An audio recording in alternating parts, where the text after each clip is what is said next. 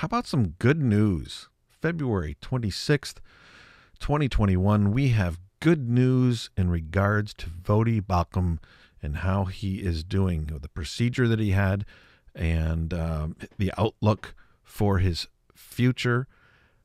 I'm going to talk about that in this video, as well as talk about Pastor James Coates, and I have his address where he's being held. I'm going to share that with you so that you can send him a word of encouragement. But first, Voddie Baucham update. We thank God for a very successful surgery procedure yesterday. Everything went perfectly, and Lord willing, I should make a full recovery. Awesome, awesome, awesome. Praise the Lord. This is huge. Great encouragement. These great things to hear here. They suspect that the heart failure was induced by an arrhythmia. Actually, two. This is good news because the procedure I underwent is designed to eliminate such arrhythmias. This allowing my heart to recover and remodel. In other words, I am not expected to stay on the heart failure track, which ultimately leads to transplant, but regain full heart health. Of course, time will tell if they fixed it all, and I will be monitored closely for the next few months. But we are hopeful. Awesome. Praise the Lord. Voddie Baucham doing well. And the financial update for his GoFundMe page here, $1,389,000. Can we refresh that? Let me refresh that real quick.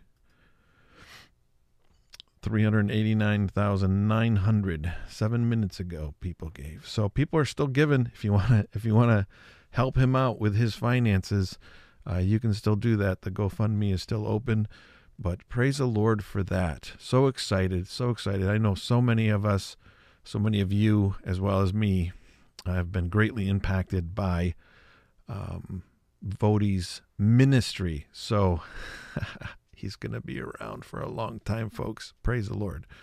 So also, I'm going to share with you an address for Pastor Coates, but also I want to remind you to subscribe to my newsletter. Go to BibleThumpingWingNet.com, link in the description of this video for everything that I'm talking about in this video, including this. Go to that and subscribe. You'll get information about giveaways, and you'll get information once a month, maybe twice at the most, about the content that I'm creating here. And please subscribe, because if I get booted off this platform, that's the only way I'm going to be able to share my content with you. Also, please consider supporting me by clicking on that button right there. Support our ministry. You can send a check.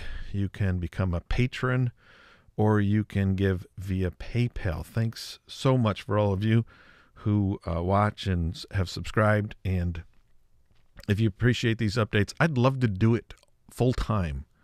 And the only thing that's going to make that happen is support, financial support. So consider that if you would.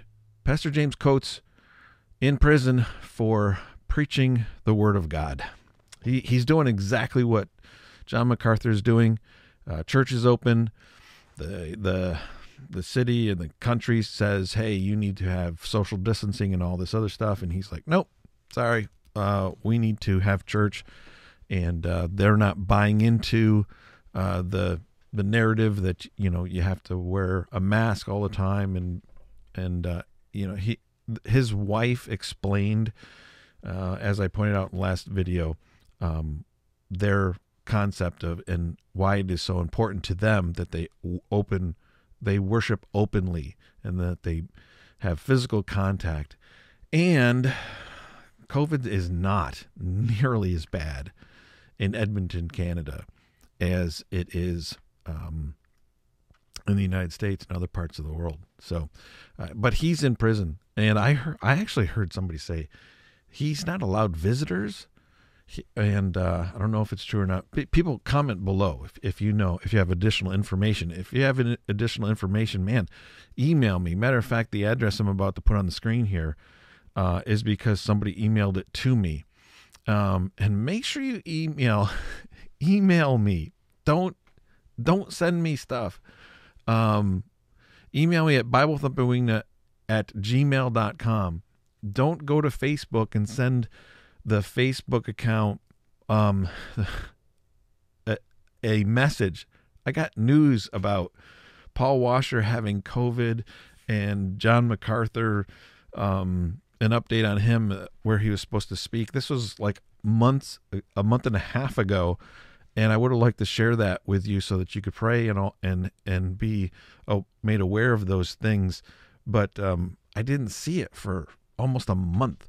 So email me if you have information you want me to share with people like this, okay? Here's Pastor Coates' address where he's being held.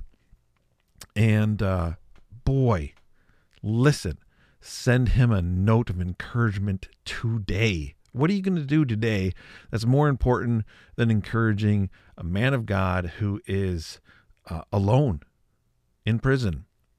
And tell him the Bible thumping wingnut guy told you from the wingnuts. I don't know. Say whatever you want, but I actually know that there are people who go to this church that are what you would call wingnuts. People who have listened to the Bible thumping wingnut podcast in the past. Great church. Grace Life Church near Edmonton, Canada. And boy, let's encourage him. Send him a note of encouragement. Somebody emailed me a video. I'll put it in the link in the description to a video of a man in Canada who's frustrated and he wants people to hear his message. Makes me think that I might want to have a series of videos where I allow you, the audience, to kind of chime in, whether it's through a video or a phone message you could leave, something like that, like a montage of the viewers. I think that would be cool. What do you think? Comment below. Have a great weekend, okay? Praise the Lord. Voddie Baucham is doing good. And let's be an encouragement to Pastor James. His court date is in May, and Lord, pray that he would be released, because we want him home. Pray for that whole situation. Pray for other churches to open as well. God bless. Have a great weekend. Send a note to Pastor James. Praise the Lord for what's going on with Voddie's health. See ya.